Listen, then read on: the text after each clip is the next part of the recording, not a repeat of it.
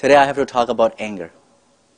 Everyone knows, everyone talks about anger issues. I have anger issues, my kids have anger issues. Everyone has anger issues. We need to manage this. One of the important parts of Tazkiya is to manage the anger. Fudail ibn Ayyad, rahmatullah alayhi, says, there is nothing better than being tolerant and controlling your anger. When you have anger, control it. There is nothing better amal, there is no better amal than controlling the anger. This is how important it is. And Rasulullah sallallahu alaihi wasallam said that anger, it destroys your iman, just like the sweet honey can be destroyed by something bitter. It's called elva. I don't know how to translate it in English. It's just like elva destroys, जैसे elva शहद को खराब कर देता है, it destroys your iman. Iman is like a sweet thing in your life. It has sweetness, and it can be destroyed by anger. And you can feel it, right? If you are praying to Allah subhanahu wa ta'ala, you are making dhikr, adhkar, something is irritating you, you don't want to get angry. And once you get angry, it destroys all the feelings. Make dhikr for 2 hours and get angry, super angry at someone, and you feel it. So Rasulullah sallallahu alaihi wasallam said it destroys your iman. So why should give a right on our desires, on our own things, our anger, to destroy a hard-earned iman that we earn? So in tasawwuf, as a salik, in tazkiyah, you have to control your anger. They say that if you don't control your anger and let it go, then it brings bigger problems inside of you. What happens is, you got angry at someone. You didn't control it because you wanted to control it as a religious responsibility. You let it go, or you maybe put it under the carpet so that I don't worry about it. But it would bring some kind of aggression against that person in your life. What are you going to do next? Next time, you want to disrespect him no matter what. Next time you see each other, you want to put him down.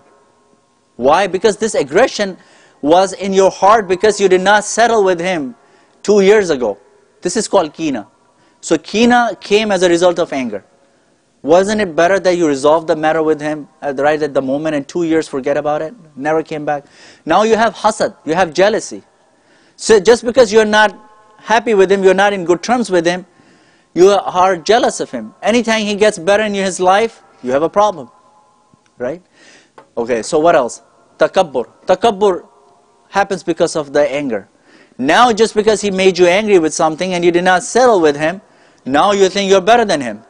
Now you're going to do everything to show pride over him. Right?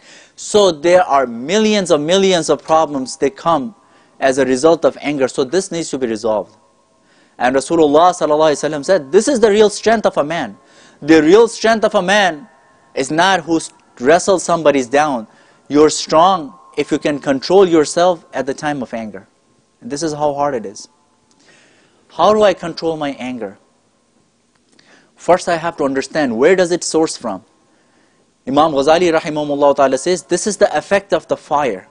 Right? We have these 4 intrinsic elements in us. Aag, pani, hawa, matti. These are the intrinsic fundamentals. Fire, water, air, and the soil. These are what we are composed of. So this is the element of fire. So who is created from fire? Khalaqtani min nar. Shaitan says that you created me with the fire. So fire is the effect of the shaitan. And khalaqtahu min teen. Adam alayhi salam is made up of soil. So there is calmness in Adam alayhi salam. There is abdiyat in the quality of Adam alayhi salam, and there is restlessness in shaitan. Right? So first you have to understand that if I am acting upon my anger, who am I pleasing? I'm pleasing shaitan, and I'm making myself so restless. Second thing is, see why it's happening to me. Why it's happening to me. It's very unpleasant to me because it did not go according to what I planned for. So when I did that, whose planning did go over my planning? Allah's planning. So if Allah's planning is above my planning, who am I to impose my planning? Right? So I should be happy, and I should understand the reason that is making me unhappy is because Allah's planning, it superseded my planning. So what? Allah's planning has to supersede my planning because I'm nothing. Right?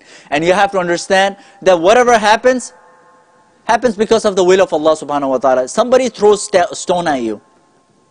I was watching Hazrat's video just yesterday. Somebody throws a stone at you. It's going to make you unhappy, right? It's going to bring anger in you. So do you get angry at the stone or the person who threw the stone at you? At the stone.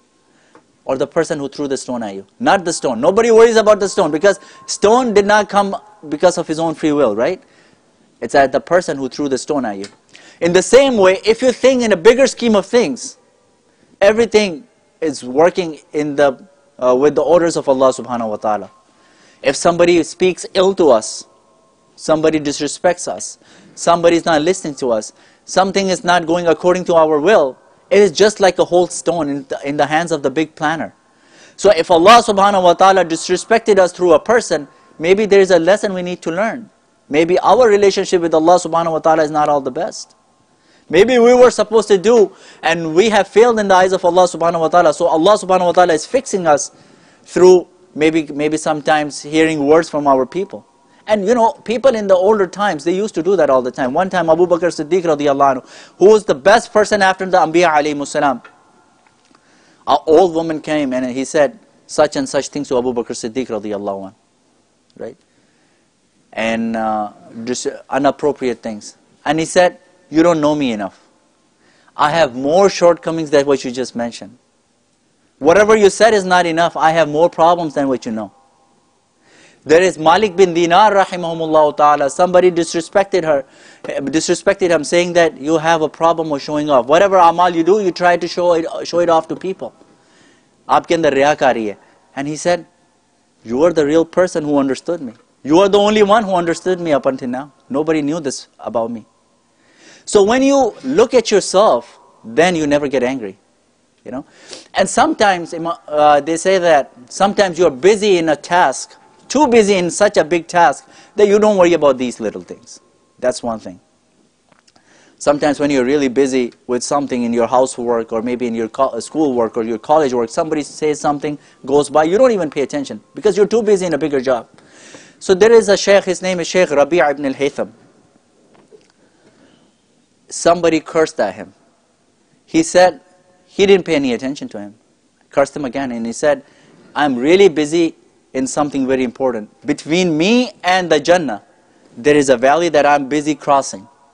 If I cross it successfully, how your words would affect me? What do I have to do with your words?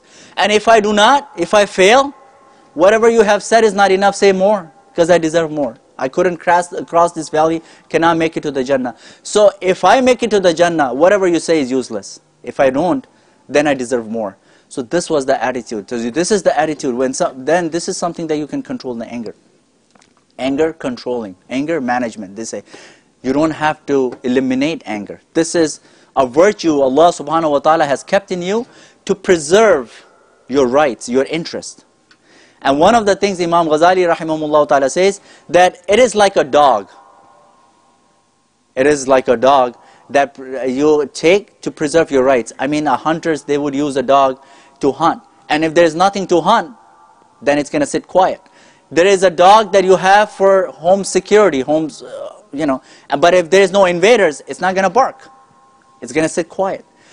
So look at yourself. Your anger, if it's working, if it's in action, why it is? Because there is interests that are not being protected, right? So if those are lawful and they are the real needs, then you should worry about them. If not, then you should civilize your anger. For example, sometimes you get angry because you have a need of kibr. You have a need of self-known, self-fame. You want to be highlighted. You want to be praised. If you have such needs and those needs are not met, then your dog, your anger is going to bark, right? So reducing your needs is going to also reduce your anger. And Rasulullah sallallahu alaihi wasallam, he said to civilize your anger. He did not say to eliminate it. One time there is a Sahabi, his name is Abdullah ibn Amr ibn As radiyallahu anh. He said, Ya Rasulullah, should I record everything that you say? He said, yes. He said, what if you said something in the state of anger? Rasulullah sallallahu alaihi wasallam said, even then, whatever comes out of my mouth is still haqq. So Prophet sallallahu alaihi wasallam did not say, I don't get angry. He said, whatever I say, even in the state of anger, is haqq. Right? So Prophet ﷺ had a very good control on the anger. We do not have to eliminate it, we need to control it, civilize it. And Rasulullah ﷺ's life, uswa, is full of that. Prophet ﷺ, he had to make the hijrah, he had to leave Makkah. 10 years of hard life in Medina, he came back and he's touching his hand with the Kaaba and he says, Allah is one. And there is no one partners with him. And he fulfilled his promise and he helped his servant and he gave victory to his servant. And he says that, what do you expect of me? What do you think of a person who's standing in front of you? Everyone said, all we expect from you is khair. We have not seen anything but khair from you. This is the time Prophet ﷺ has full power and authority, right? And he can do anything and everything. And he says, La tathriba alaykum al-yawm. My words would be the same as my brother Yusuf when he saw his brothers. La tathriba alaykum al-yawm. There's no blames on you. So this is what Rasulullah ﷺ's attitude was at the time when people expected anger and harsh revenge.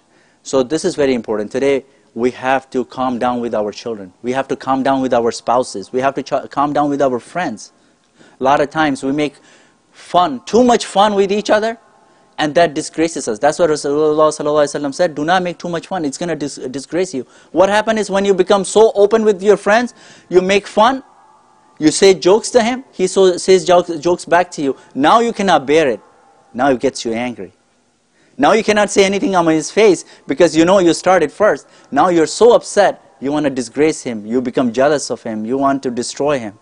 All these feelings come because of anger. So control that. And Rasulullah ﷺ said, who has power to execute his anger, but he stays calm with his family and his children, Allah subhanahu wa ta'ala forgives his sin, and Allah subhanahu wa ta'ala would forgive his right on the day of judgment. May Allah subhanahu wa ta'ala give us tawfiq.